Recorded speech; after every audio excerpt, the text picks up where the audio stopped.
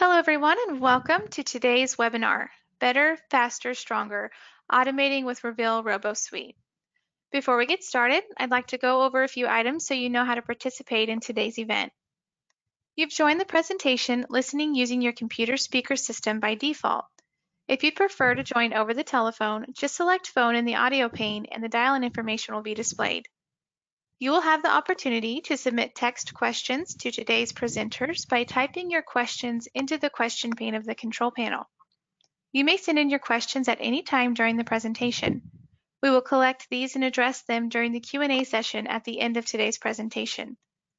Today's webinar is being recorded, and you will receive a follow-up email within 24 to 48 hours with a link to view the recording. I'd now like to introduce Falguna Rao, Head of Technology Partnerships, Asia, Pacific, and Japan for Blue Prism. Thank you, Cheyenne, for that. Hello, everyone, and welcome to another edition of our Tapinar series. Really excited today to take you guys through what we have. So before I introduce Carl from the Reveal Group, I just wanted to give a quick background as to where all of this lies and how this fits into what Blue Prism is doing. Next slide, Carl. So as everyone knows, Blue Prism has been in the industry for a while. We've been working very strongly over the years in building, an enterprise class RPA platform over the years, which is really loved and used by our customers. Last year or two has been a big focus on building our ecosystem so that we are able to do more intelligent automation and not basic level of automation. So the work that we've been doing in building out this ecosystem has really transformed us into a 70+ ecosystem technology partners and lots of assets that we've built on our digital exchange, close to 1,000+ assets today. And as we move along our journey and with the vision that we have about having a fully autonomous digital worker based on certain use cases where it can really think and act on its own, that is where we are leading to. But as we go towards that, what is important to know is that as of today, there's that large ecosystem that we have. Next slide, Carl. That ecosystem that we have continues to grow. It's a rich ecosystem of some very large technology companies out there, as well as some niche ones who are really providing great tools and technologies which really help our customers. So you can see Reveal Group is part of this, and what I would really like to say is, someone like Reveal Group really fits very nicely in that space of COE optimization as far as Blue Prism is concerned. I will not take thunder away from Carl, but if you're looking at tools and technologies which can really help you understand if you're designing right, if you're when you're going into production, do you have everything right that you've already set in place. I think tools from Reveal will really help you scale as well as help you build it out in a very nice manner. And Reveal has been no newcomer to Blue Prism or to RPA with I think thousands of hours of experience and being, if I'm not wrong, the only double platinum partner for Blue Prism. They've gone on to build these tools with the immense amount of knowledge that they have on RPA as well as Blue Prism. So with that, I think I'd like to hand it over to Carl, who's the principal from Reveal Group, and will be taking you through some of the points on their products. Over to you, Carl. Thank you very much for that introduction, Falguna. And thank you for having me. To our audience, thank you for joining and welcome. In order to provide some context as to how the RoboSuite came about, I'll do a brief introduction. Reveal Group goes back around 13 odd years now, and we were originally focused on operational excellence and workforce management. We actually offered our clients a software as a service solution back then already, and so we've been providing SaaS solutions for over 10 years now. Through that business, we were introduced to Blue Prism, and we became one of the first Blue Prism partners in the APAC region. We built our brand around high quality and our focus on developing true capability within our clients and ultimately enabling them to successfully scale their RPA programs.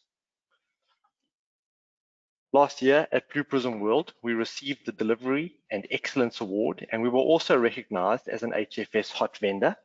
And as Falguna mentioned, this year we became Blue Prism's first platinum capability provider and platinum delivery provider, and we are currently the only double platinum Blue Prism partner in the world. And in line with Falguna's introduction, we share a connected RPA vision and have partnered with complementary technologies and vendors that serve to expand the use cases from upstream intake areas and to interact with and serve our clients in new ways. This is the first of two polls that we'll have in this session, and the results of this poll will give us all, the whole audience, a feel for where we each are in our robotic process automation and artificial intelligence journey. So I'll give you a minute to complete the poll now.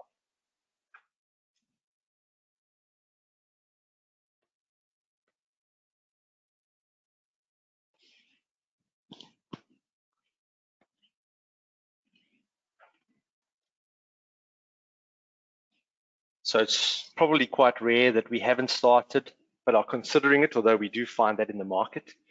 Then, of course, we've got some organizations that are starting to investigate and dip their toes in, so proof of concepts and proof of values. Many are in the infancy. And if we look at the results, they're quite interesting. So we've got, as we said, very few that are in the infancy, and most of us are in the under a year, or that we've been on our journey for over a year already. And then some, a large portion actually, have taken it to the next step.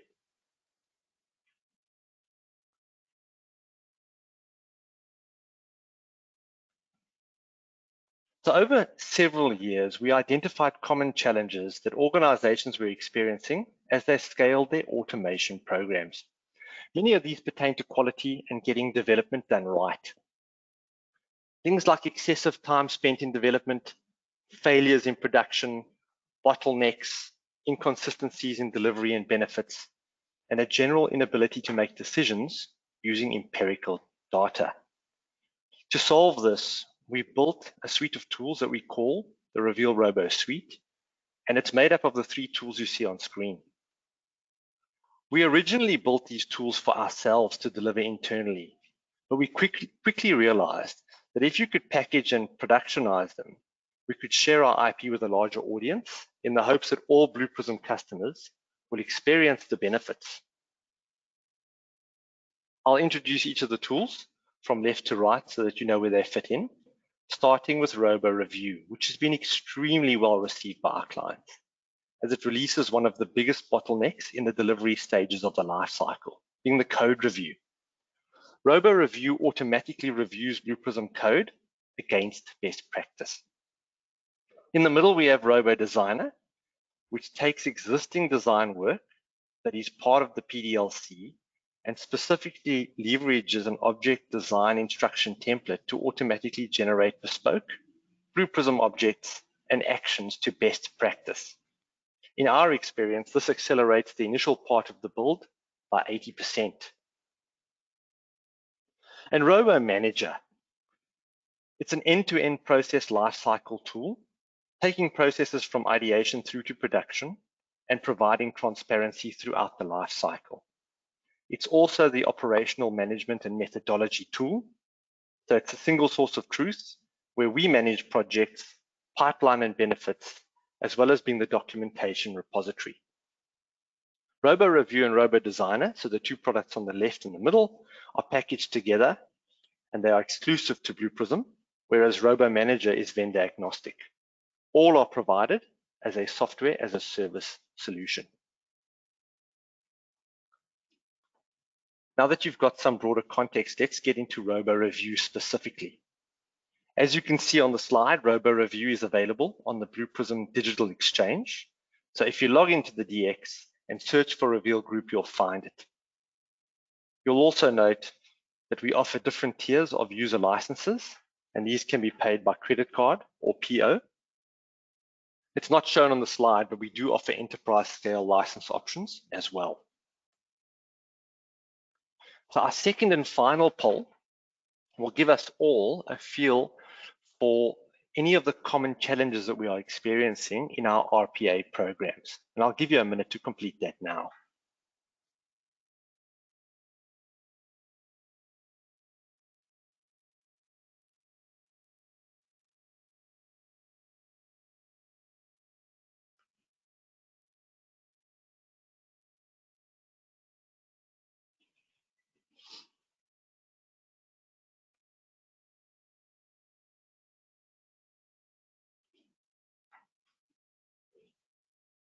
Hopefully we don't have too many, but it'll be interesting to see where us as an audience find common challenges in our RPA programs and where these tools can potentially help.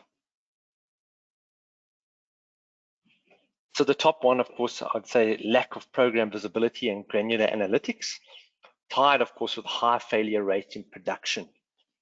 Okay, nothing rare there, but very interesting. Thank you.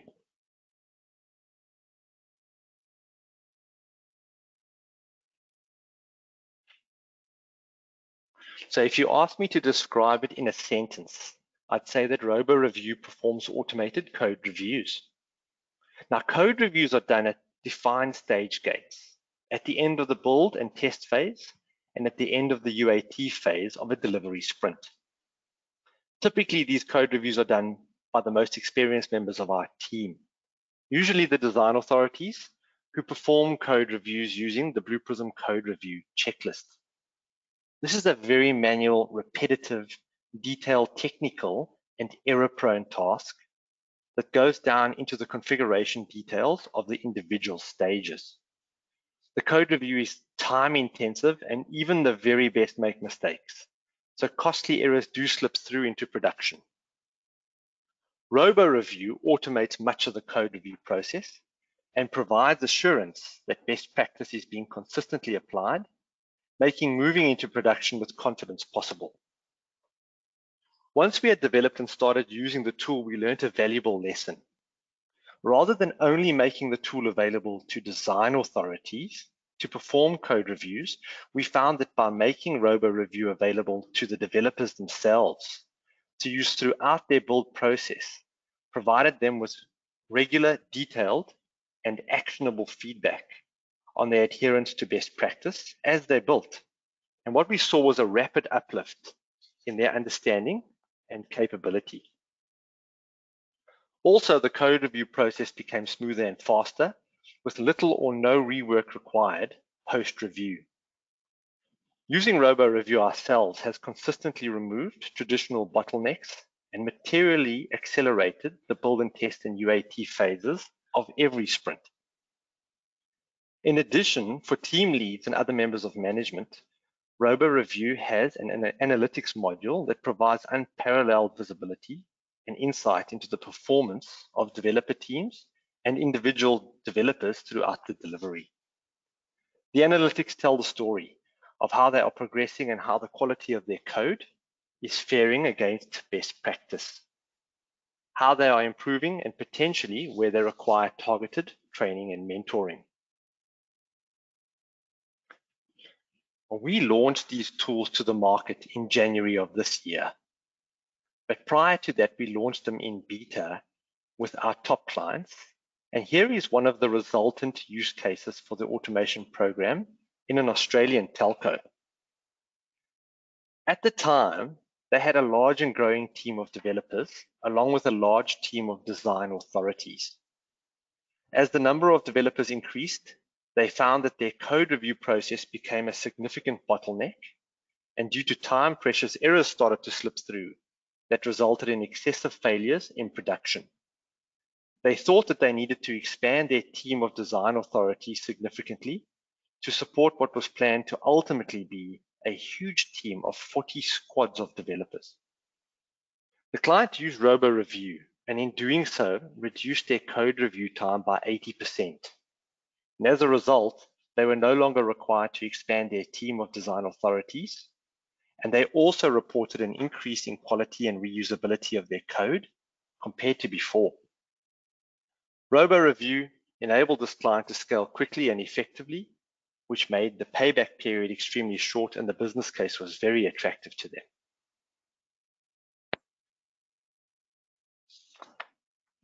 Now, for a developer or a design authority, using RoboReview is a simple 4-step process. So the developer will save their current automation, generate a Blue Prism release file.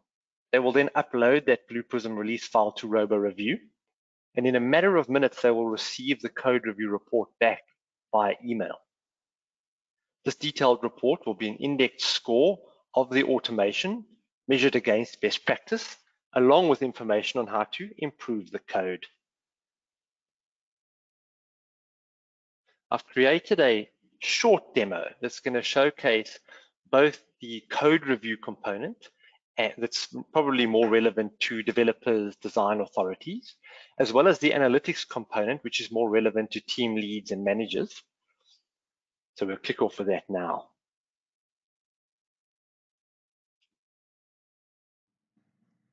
So let's begin by navigating to the revealtools.com URL in my browser and then authenticating using the username and password that I've been provided. On the left-hand side, we'll then click on the RoboReview link. The RoboReview interface is sleek and intuitive.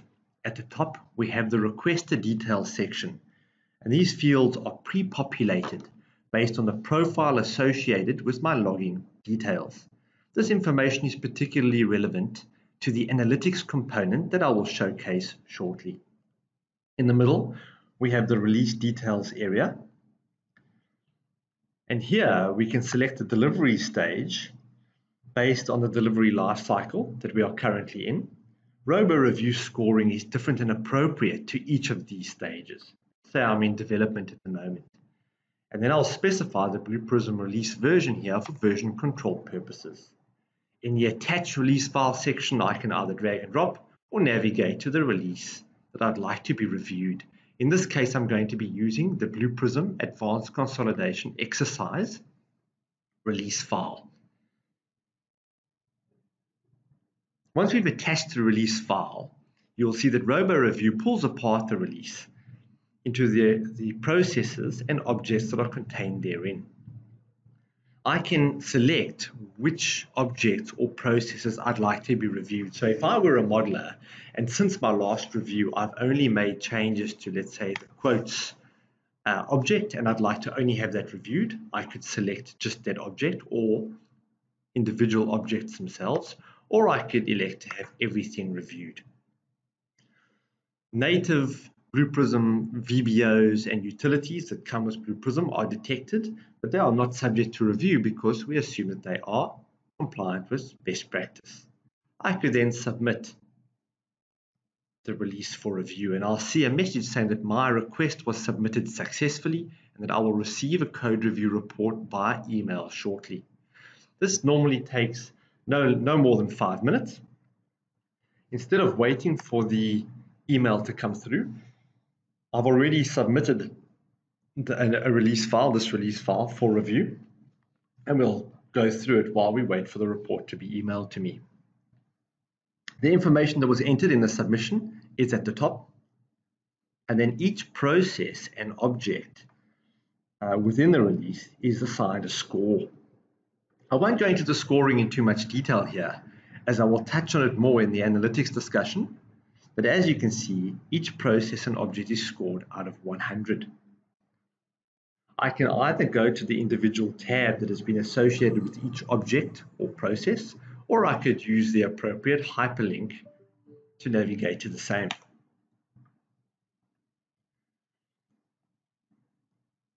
Each row corresponds to a best practice parameter that an object or process is assessed against. Each parameter has a weighting applied to it based on the impact to the automation with regard to things like maintenance, scalability, reusability, security, etc. These parameters correspond to those you'd expect to be contained in a build review checklist. On the left-hand side, you can see, of course, for each parameter, the topic and the consideration that we're being assessed against, and the result. So whether we are compliant, yes, not compliant at all, no, or if it's inconsistent, so frequently, for example. And then the impact of non-compliance and the area of impact. Where we are not fully compliant, a link is provided that will take us to the specific area in the errors and warnings tab that pertains to this area of non-compliance. So if I click on the link, it will take me to this specific area of non-compliance, where we'll see the consideration in question, the details about the error itself, and the exact location. So the object, for example, the page and the stage where relevant. Both errors and warnings should be reviewed and corrected. Typically, a warning indicates a more subjective item, and this ensures that developers are making considered decisions as appropriate. As mentioned, a modeler or developer could typically submit their code for review on a regular basis and then use the actionable feedback provided by RoboReview to correct the items as they progress through their build, and the design authority will typically use the RoboReview report in a similar manner at defined stage gates during the build and UAT stages of a delivery sprint. If I navigate back to the RoboSuite portal and take a brief look at the analytics that are available, RoboReview has analytics that provide unparalleled visibility and insights into teams and individual developers throughout the delivery. I have filters where I can select the team that I'd like to review, and I can also specify the month for which I'd like to view the analytics.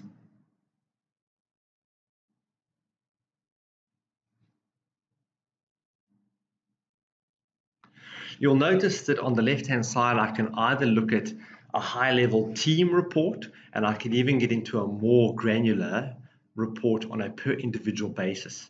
We'll be looking at different stages, so those in development, test, or production stages of the delivery lifecycle. In this case, we're just looking at a team score for development. The top analytics here shows a weekly score for the team. The blue line indicates our object considerations and our compliance with best practice, our score, and the green for processes. We could look at the actual tool usage, so volume utilization of the actual tool, so submissions on a weekly basis for this particular team. We could also see, I like this spidergram very much here, where we can actually drill down and we can see the radar, so the performance by category. Now, as you've probably noticed, RoboReview scores best practice compliance against 6 dimensions that are listed here. Each dimension is made up of all the relevant Blue Prism best practice considerations. So here we actually get much more granularity with regard to our compliance in each delivery stage against how is this team scoring for each of the dimensions. And we can get even more granular on the right-hand side here, breaking it down based on object and process considerations. At Reveal, we require our developers to score in the green, which means 91% and above. Anything from 70 to 90% would be amber, and anything below 70% would be red, and in all cases would require retention. We often perform capability build waves, where our modelers deliver automation side by side with our clients' developers. And in doing so, we provide training and mentoring as they learn on the job and deliver automations. In this context, the analytics provides us with visibility into the areas where focused training, masterclasses, and mentoring is required. And being conscious of time, I'll just finish off by showing the fact that we can see team score ranges by category. And then we can also see on an object and a process consideration basis, we can actually see a lowest to highest team score. So we can see for every single dimension, the actual considerations that are scored the lowest to the highest, and we can see where additional work and improvements and training, etc. is required.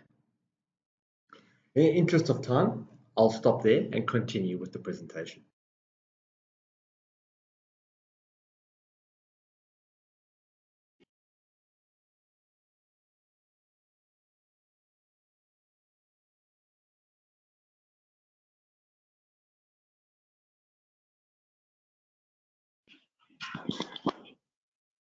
So we offer free trials for all of the RoboSuite tools, and you can simply go to our website www.revealgroup.com to register.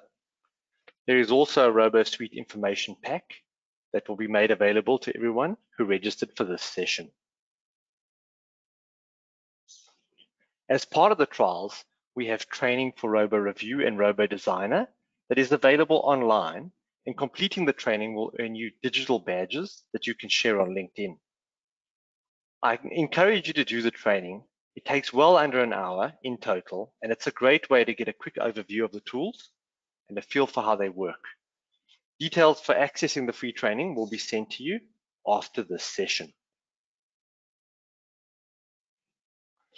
So it's all about increasing quality and speed, removing bottlenecks, driving the cost of delivery down, and improving return on investment, increasing stability in production, the uplift in developer capability, and achieving unparalleled program visibility, and ultimately helping you to successfully scale.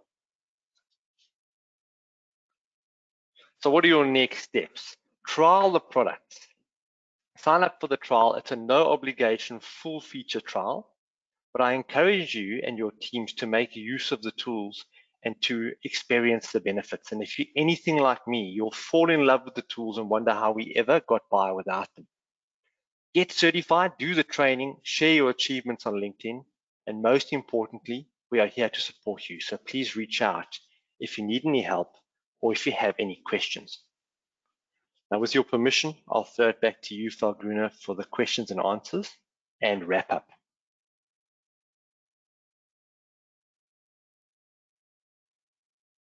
Thank you so much, Carl, for that. I think it was very interesting.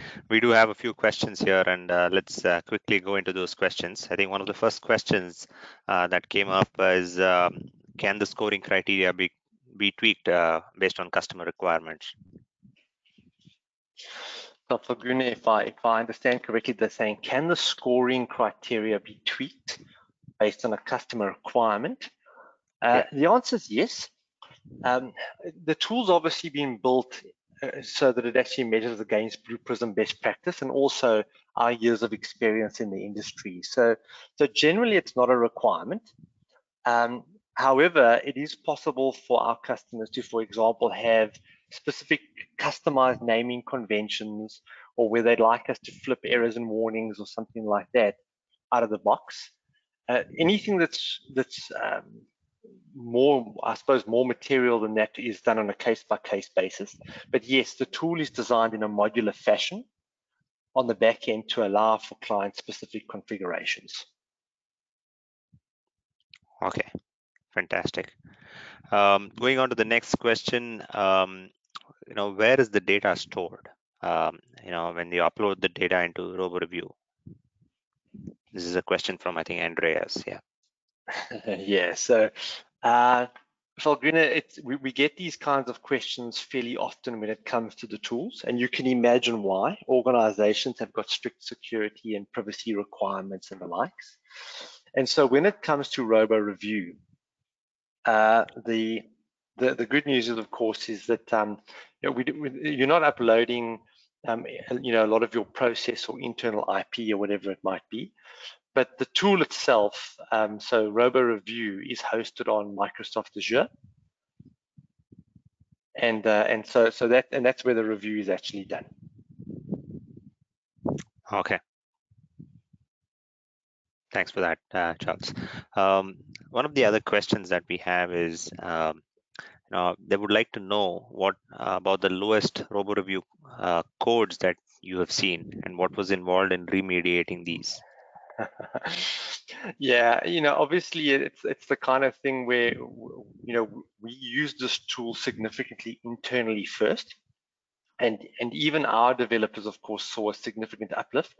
And a lot of our customers, when we actually go in to the environment, and I would expect when people license the tool and start to see the benefits, it'll normally be used in a remediation type scenario. So sometimes not from new builds. Some clients actually have existing automations that are either partway or actually in production.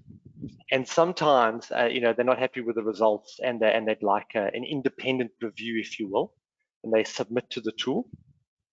Generally, as they progress, as these tools progress from development to testing to production, those scores go up significantly thanks to the tool.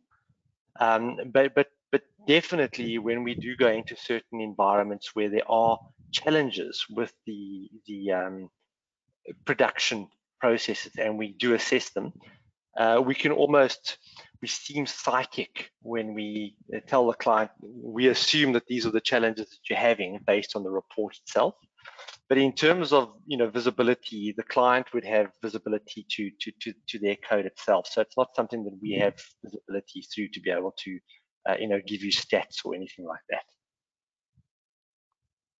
Fantastic.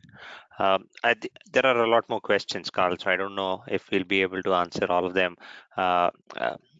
If we can probably take one last question, and then just to let everyone know that we will get back to all of you with all the questions that are there, and we'll give you a list of answers for all of that, along with any links or documents that you could refer to.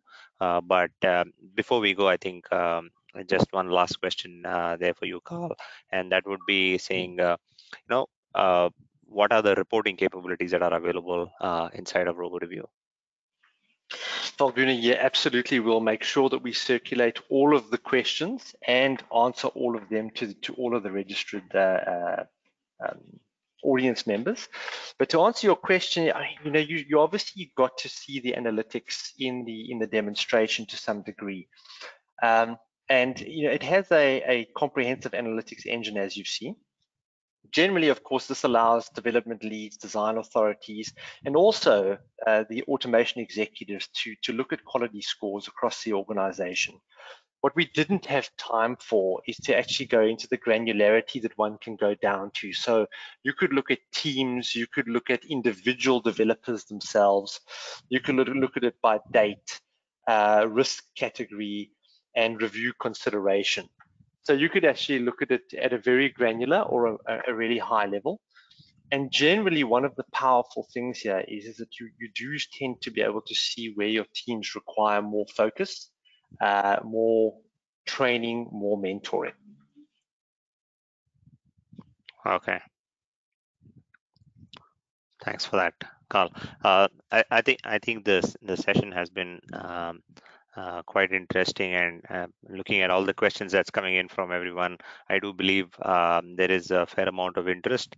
There are people asking for I think access to training links, as well as details about the product. So unfortunately, I think we are over time right now, and we'll surely get back to all of you with the answers to all the questions that you've asked, and keen to see how we can continue to engage and support the customers, as well as some of our partners who are here in the automation journey that you are in.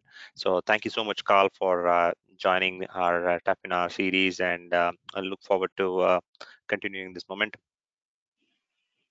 Thank you to you, Falguna, and also to all of our audience members. Yeah. Thank you, everyone.